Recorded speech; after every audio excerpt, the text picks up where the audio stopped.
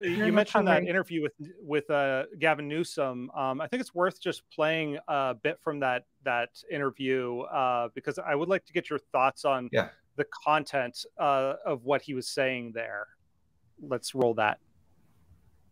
During COVID, you were pretty strict with the lockdowns here, and there was an interesting piece in Harper's that sort of was critical of your decisions from this perspective. You found a way to allow the motion picture industry and the sort of the movie industry to get back to work, but you didn't allow people to grieve together at funerals or at churches, and that this may be why there's such a polarized disconnect. What you prioritize, right? This is this anger between the populace and the elite, supposedly. Here, you prioritize this industry, but you were tougher on those that just wanted to go worship.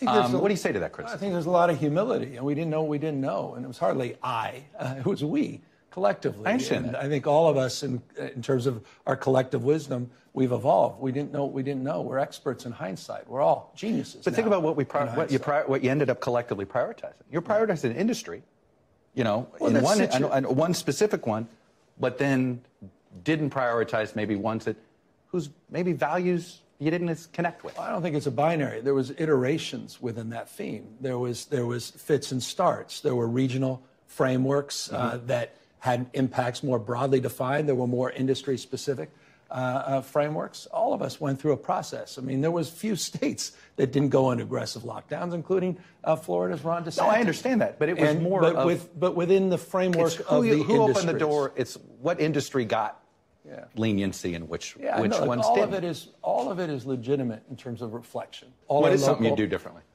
Well, I think we would have done everything differently because we understood. We would understand outdoors, as an example. The nature. You wouldn't have shut schools down. You'd have tried to figure out how to maybe have outdoor classrooms. No, that's not. Well, now you're getting into nuance. But I think the nature of the spread early on, and understanding the epidemiology of that spread, understanding the spread in the context of how it spread very differently indoors than outdoors, is one perfect example of what a lot of us would have done differently, including, again, in states, red states, that shut down their beaches in the early part of the pandemic.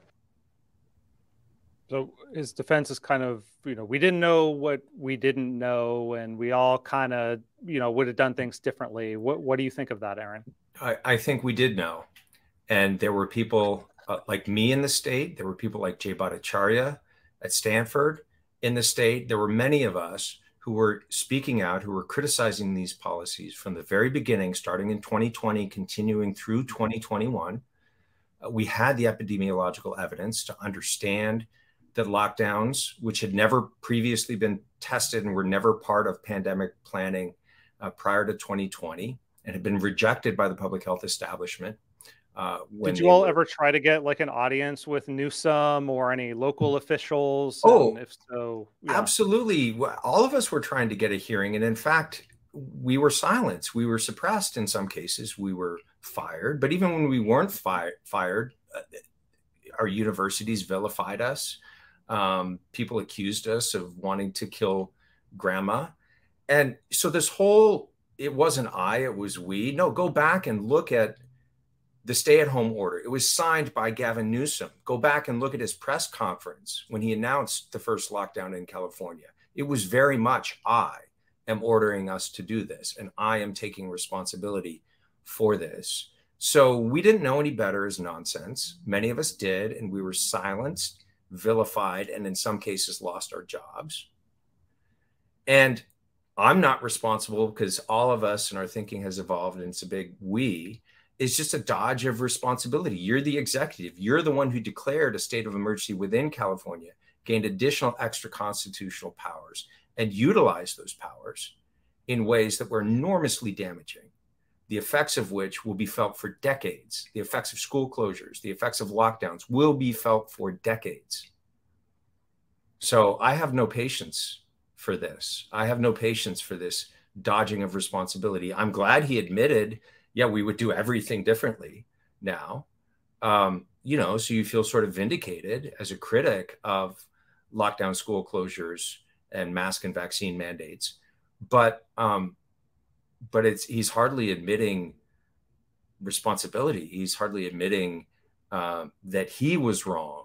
He's I don't know. He's trying to deflect responsibility onto some sort of anonymous collective blob, and that's not how a leader behaves. A leader takes responsibility for his or her own decisions.